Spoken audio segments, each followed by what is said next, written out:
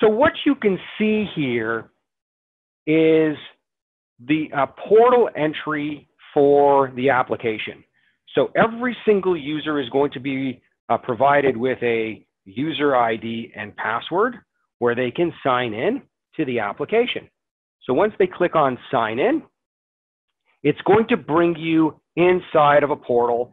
And what you're going to see first and foremost is you're going to see right in the middle your most recently used reports or dashboards that you may have created. And again, you have the ability to save things, you have the ability to organize things, and you can secure things such that only certain people can see certain reports and so forth. So you have that capability inside of it. Now, one of the things that I want to point out is if you notice in the bottom, in the middle of the screen where I'm circling right now, you're going to see an area that says drag and drop areas. So that's one of the things where we can do is we can bring in our budget information. So what I'm going to do is I'm going to show you how I'm going to start bringing in budget information that's in an Excel spreadsheet. Now, before I do that, what I'm going to do is I'm going to open up my Excel spreadsheet that I have, which is right here. And just to show you what sort of information is there, just to give you an idea. So I have this information right now. It's for fiscal year 2018. It's information that's budgeted by salesperson by month. And it's information where I have two different budget values. I have some overall monthly target values, and I have some things with regards to contractor values that I'm looking at. So what I'm going to do is I've got that information that's for me. I'm going to now go ahead and close this information. And what I'm going to do is I'm going to take that sample file that I just opened, and I'm going to bring it to the canvas. And what I'm going to do is I'm going to say, I want this in a dashboard area. So I'm going to let that go. And what the system is going to do is it's going to ask me, well, first of all, I already had this file loaded, but now I have the ability to replace or append the data that's there. So if I didn't have it there to begin with, it's not going to ask me this question, but now it's asking me, do I want to replace the data that's there? And I'm going to say, okay. And what's going to happen is it's going to look at the information, it's going to analyze all that information, and it's going to provide me with the capability of being able to create a dashboard to start working with it. So what I'm going to do is I'm going to choose my first one. I'm just going to choose one of the ones that I have here that I like, which is right here in the bottom right-hand corner. By selecting it, I'm just going to go ahead and click on OK. Now, once I'm in, I have my dashboard available. It's over here. But you'll notice that I have all my information that was included inside of my Excel spreadsheet.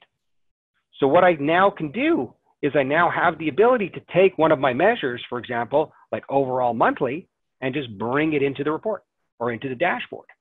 And again, what I'm going to do is I'm going to drag it just where it says drag, drop here to maximize. So it takes up the entire space that's there. And the number is going to show up. I'm going to do the same exact thing for the monthly target at the contractor level, and I'm going to do the exact same thing.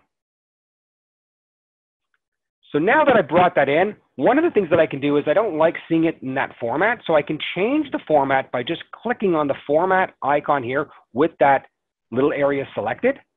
Click on format, and I'm going to say I want this in a number, but I want it to abbreviate. So instead of showing 16,650,000, it's going to show an average of 16.7 million. So again, it's summarized or abbreviated. I'm going to do the exact same thing for the other value that's here. Just going to click on it, say format, go to number, and now it's abbreviated.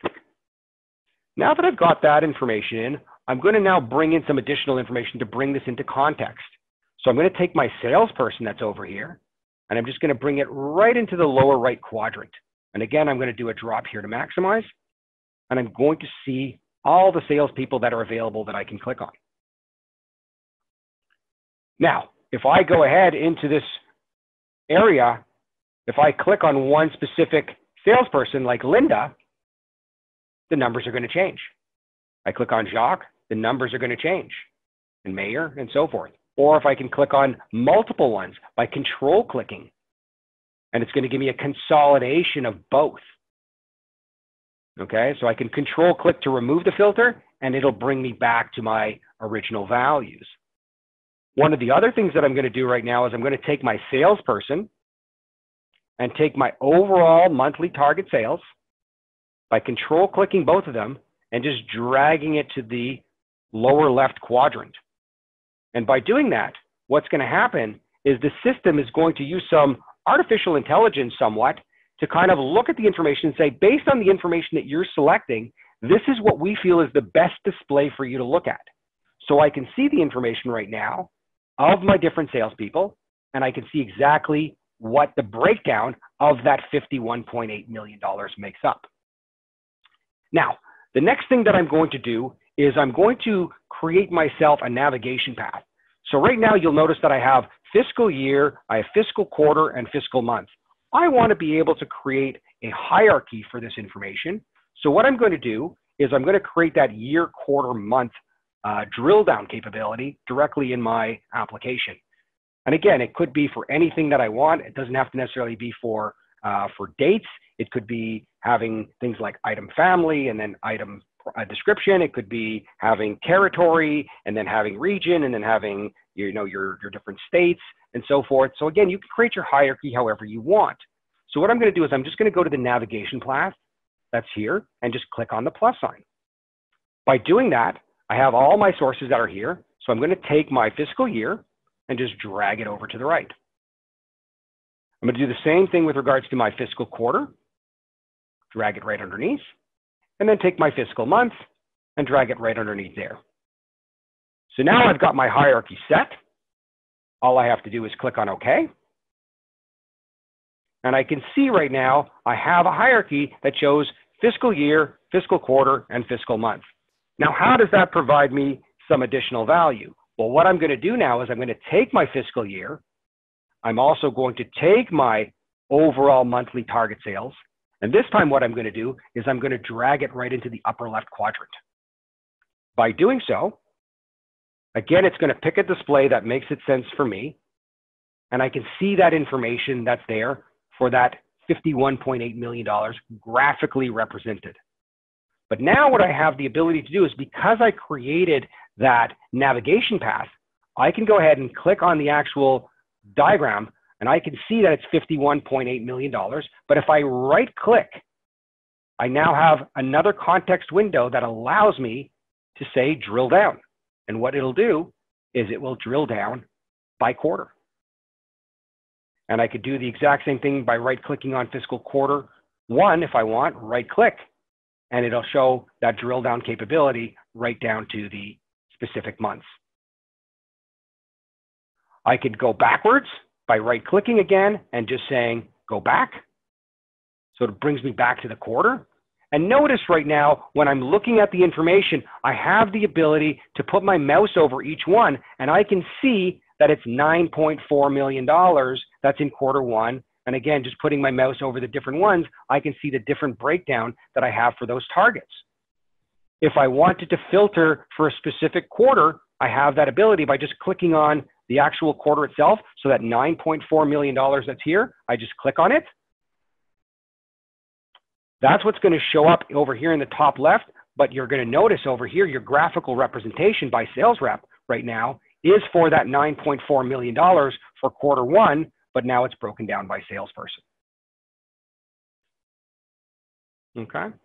So that's some of the things that you can do as it relates to bringing in that sort of information. Now, I also have the ability to take off the filter for Q1, so I could just control click.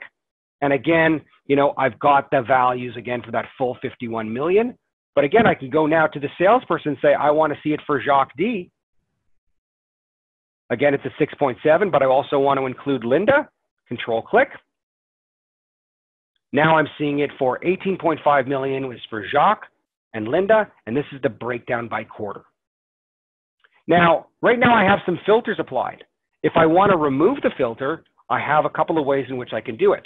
I could either do one of two things. I can click over here in the widget and say, I see that there's a filter applied right now for salesperson of Jacques and Linda. And I also see that there's a filter for 2018 for fiscal year. I can just click on the X and it will delete the filter. And then my numbers will come back to my 51.8 million. Or again, what I could do is if I click on fiscal quarter 1, as an example, my numbers change. Or again, I could just control click and it'll remove the filter and bring things back. So that's really how you kind of interact with regards to things like that. And you can see exactly what's going on in regards to your data. The next thing that I want to do is I'm going to now bring in some SAP B1 data. So what I'm going to do is I'm going to click over here and I'm going to add a source. So I click on add a source. I'm going to go where my packages are, where I have it for SAP B1 data. I select it and I click on add. Now what you're going to have inside of here is you're going to have the order book information. So if I click on the arrow over here, you can see all the information that we showed earlier in regards to calendar as an example. So you have all the information on calendar. You have all the information on your contacts, on your salespeople. You have information on your items. So if I open up items as an example, I can see all the information that I have with regards to family, or you might refer to that as group. I have your descriptions, your selling unit of measure. I have cost cell information. I've got some supply information as it relates to inventory. I've got your customer information that's showing up that's broken up into sold, shipped to, and bill to. And I can open up that bill to, and you can see some additional folders that are there that you can see in regards to general. And if I open up general, I'm going to see a lot of the general information that's there with regards to the bill to customer description or the customer group or the salesperson that's tied to that specific salesperson or to that specific customer. You can have also user-defined fields. And here's an example of a user-defined field that you could have. We have some address information that's available. Again, everything is organized in a fashion that allows you to easily work with your information. Now, what I'm going to do now is I'm going to go over to my inside of my sales, and I have all my information on sales. So again, I have things broken up. So if I want to see specific information on the doc information, it's things like invoice number and invoice date and so forth. But I also have information at the line level. So I have things like the line number, the item price, the item currency, the rate, and so forth, all at the line level. But then I go down to what I refer to as my line key figures. That gives me all of my measures that I want to look at. So I have my sales numbers. I have everything that's there. So what I'm going to do is one of the ones that I notice, I have my gross sales. And what I'm going to do is I'm going to take my gross sales and I'm going to bring it right into my application over here, into the dashboard, and just let it go. So now I'm seeing my gross sales that are going to show up from SAP B1. And not only am I going to take that gross sales, but I'm also going to take my gross profit. And I'm just going to bring it right over here. And just like before, where I was playing with my format, I want to do the exact same thing. So I'm going to click on format. I'm going to click on number. And I'm going to say I want to abbreviate it. So now I'm seeing that's the number there. Do the same thing for the 84 million. Again, click on the format, click on number, and say abbreviate. So now what we have is we have information that is coming both from Excel, from a budget perspective, but then I also have comparables of actuals that are coming in from SAP B1 directly. So that's what we've got from a dashboarding perspective.